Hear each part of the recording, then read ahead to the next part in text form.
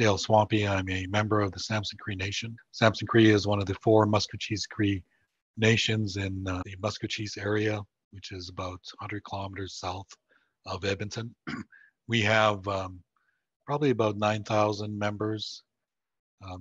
We're quite a rich band in terms of nationally, probably one of the richest bands.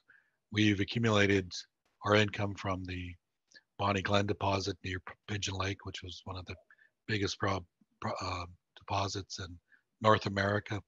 It was discovered in the 1950s.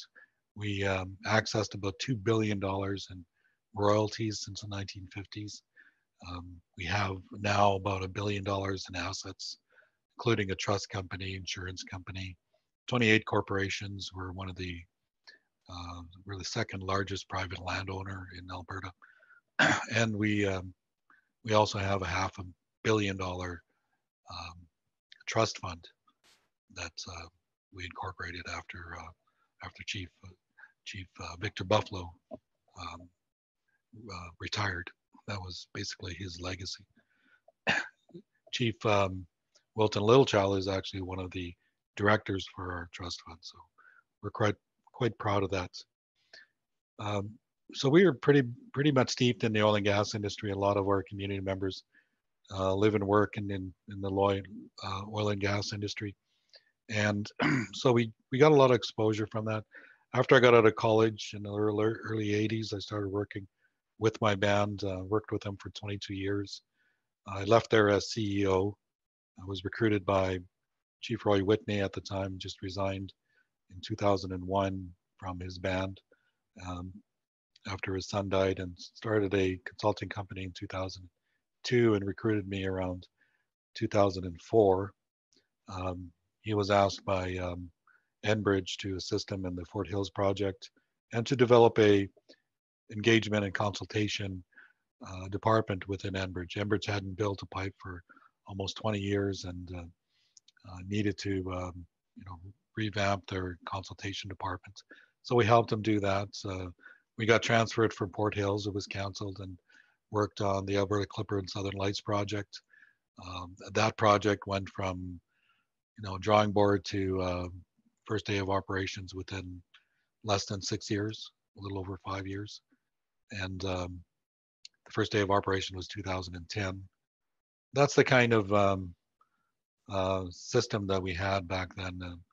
The regulatory process was still onerous compared to other countries, but we were able to get the project like that built in a little over 5 years. So after that project, I was honored by the Dakota Sioux tribe with their biggest honor, which was their horse medallion, which is a gift to other First Nation members for community support. So I was quite proud of that. We got transferred to the Northern Gateway pipeline. Enbridge was a part owner in that, along with 9 producers. We took over engagement and consultation from Roger Harris and his team. Roger is a ex-MLA from the Skeena region, and he was working on a project for about 5 years, almost 6 years. Couldn't get a grasp on Indigenous partnerships, so we took over then. I was the director for the BC region. We were able to get the communities to sign on to an ownership package, which included 10% ownership equity, free equity in the project, Northern Gateway. And in the end, we ended up having the communities own 33 1/3% of the project, 15% of which is gifted, and over $2 billion in benefits that were going to come to them for over a 30-year period, which included a $200 million employment and training fund that would be managed by the Aboriginal Equity Partners, they call themselves.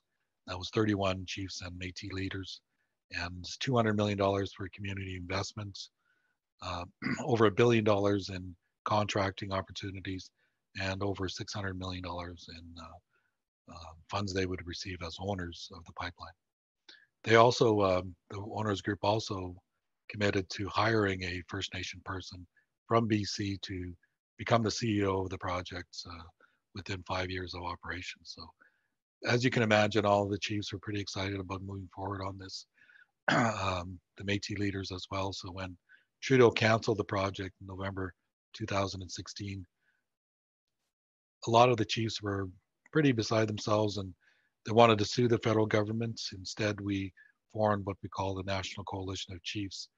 And we formed the organization to send a message out to First Nations across the country and natural resource proponents that coalitions are the model to use because you can maximize your benefits and you can maximize certainty for proponents.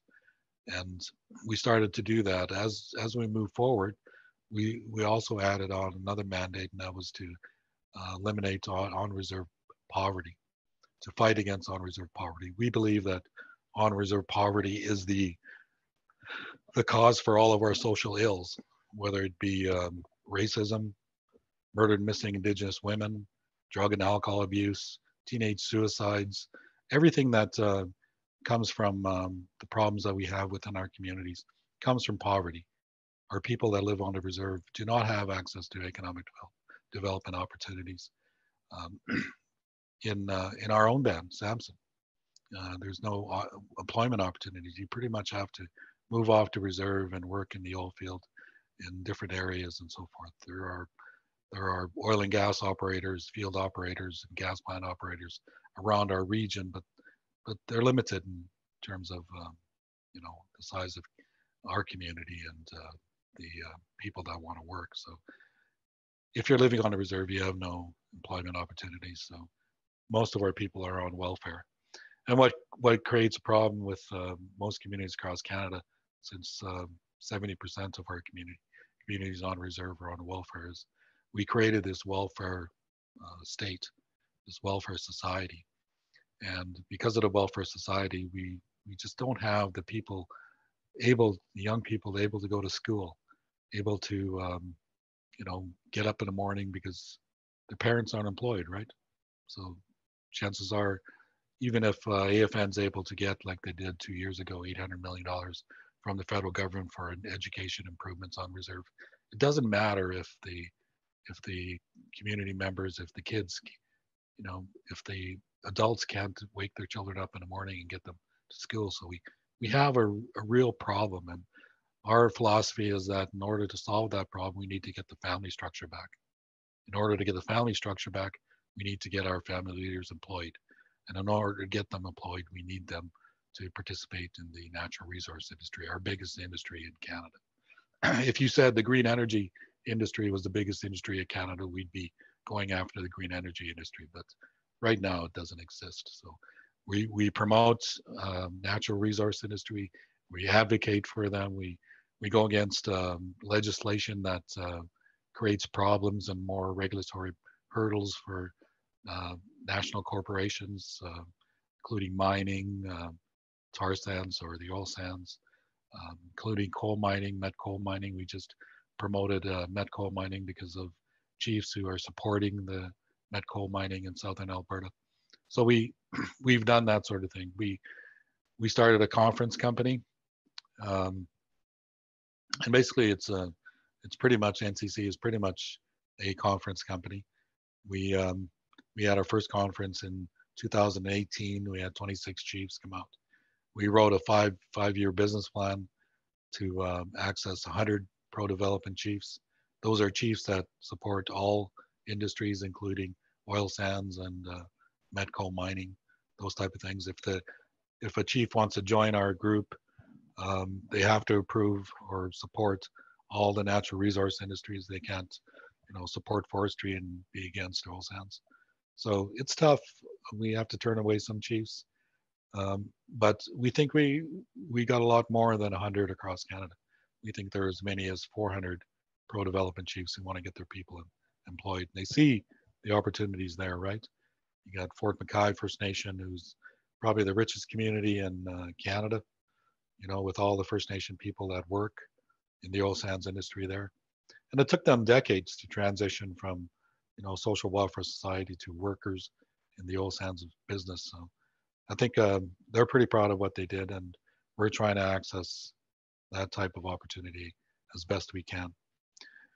In in the fall of 2017, we decided to have our conference in Vancouver.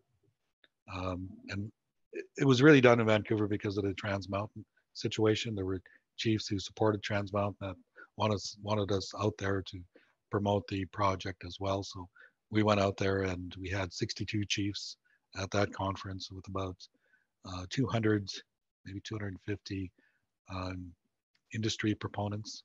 We had the president of Shell out there. We were quite proud of that. The president of Suncor. In 2019, in the fall of 2019, we had our biggest conference. We had 81 chiefs from all over Canada, from across Canada. We only had 5 of the 30 member chiefs from BC there because they had a conflict with Meet the Minister conference during that time.